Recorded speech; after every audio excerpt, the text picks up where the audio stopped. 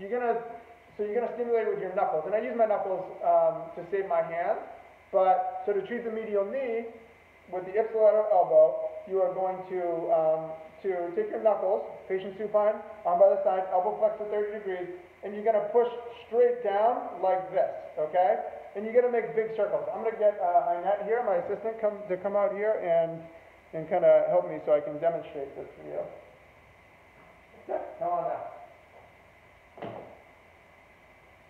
All right, so can I see your elbow right there?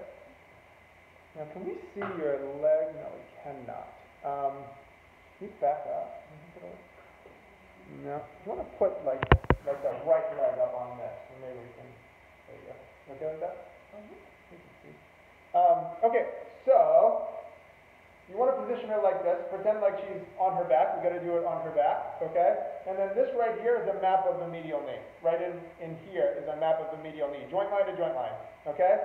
So at 30 degrees of flexion. Okay, so take your goniometer, 30 degrees of flexion, like that, okay? And then what you're gonna do, so if she's laying on her back like this, what you're gonna do is take your knuckles and be gentle, because this can be a sore spot on a lot of people, and you're gonna push straight down, so the angle of pressure is kind of like straight down into the mat, okay? And you're gonna grip the skin with two knuckles, and you are going to make as big a circles as you can, okay? And I would do it for 1 minute. So I teach you 1 minute. So like this, okay, for 1 minute, okay? And then move down. So you just did like this right here, but then you're gonna have to move down like 2 knuckles below that. So like that for 1 minute, okay? Like this for 1 minute, okay? Like this for 1 minute, and like this for 1 minute. Okay. Now, what you'll find when you're treating a patient with a medial knee pain, if they're supine, you start stimulating these points, and it's going to shut it off immediately. So you can say, go ahead and bend your knee, and they'll start to bend their knee and ask them better, worse, or same. Or you could probably see the range of motion, or you could just measure it too. You could take the goniometer.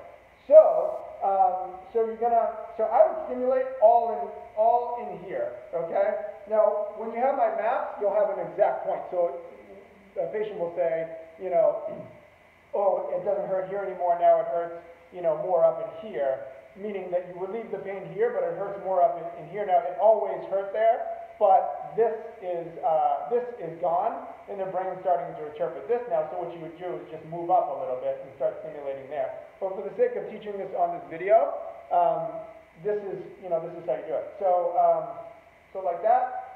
Patient supine, arm on the side, elbow flexed at 30 degrees, okay?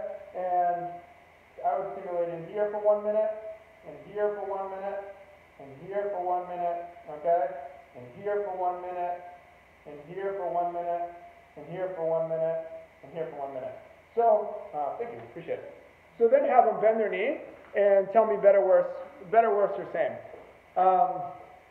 So these results are instantaneous. This isn't like, like I want to know how you're, doing a day from now or 2 days from now.